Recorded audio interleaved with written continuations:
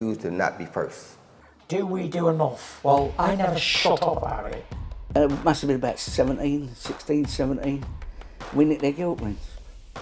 Right, the bouncer's guilt ring. This is no good for me. That's the reality. If you want the honest truth, and I see it every day.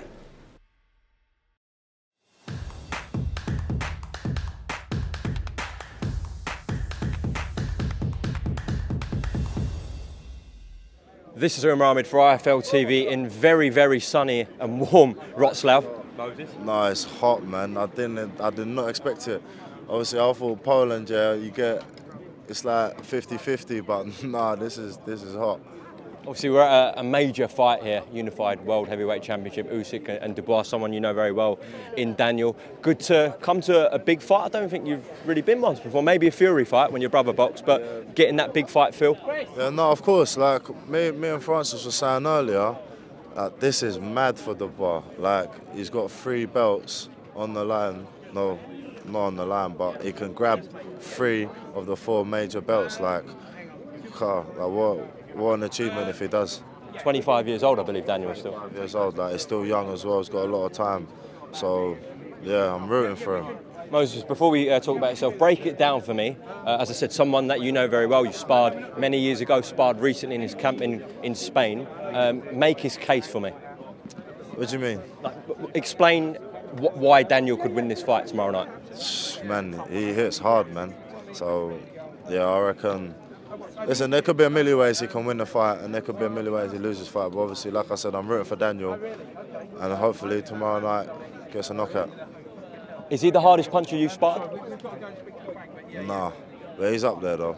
He's definitely up there. Listen, once you're over 200 pounds and like you've got both men fighting, like they all kind of hit hard anyway. So, apart from his power, can you talk to me about other attributes that Daniel Dubois has? Maybe his speed.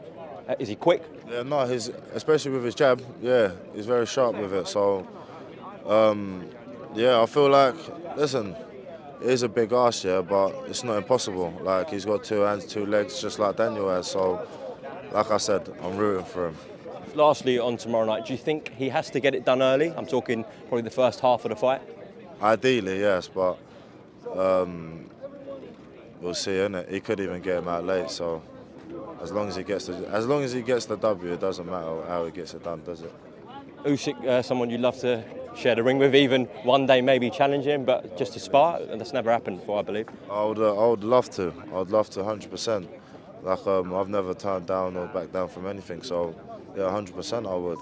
And if the opportunity comes, I'll take it with both hands. How do you get on with southpaws? Oh, I love them. I love them. No, ever since I was younger, like down the boxing gym, when I first started to like even now, all my sparring partners are southpaws, so I prefer southpaws. Like I'm more comfortable with southpaws. So yeah, I think that I would love to do a few rounds with him. Sure you would. So what is the latest with yourself, Moses? What's going on? I'm back out in the Joe Joyce Zhang 2 rematch. Another 6-rounder or 8-rounder. We're still seeing what's going on, but yeah, back out then, and then we'll see what the future holds after that. We're looking at potentially 8 fights this year. Yeah, well, that's what we're aiming for. Okay, well listen, Moses, I appreciate your time here in Poland. Enjoy it out here. Enjoy the weather. Enjoy the fight tomorrow, and I'm sure one day I'll be speaking to you when you're headlining one of these big bills. Appreciate it, man. Thank you very much. Thank you, Moses. To not be first. Do we do enough? Well, I never shut up about it. It must have been about 16, 17. We nicked their guilt rings. Right, the bouncer's guilt ring. This is no good for me. That's the reality. If you want the honest truth, and I see it every day.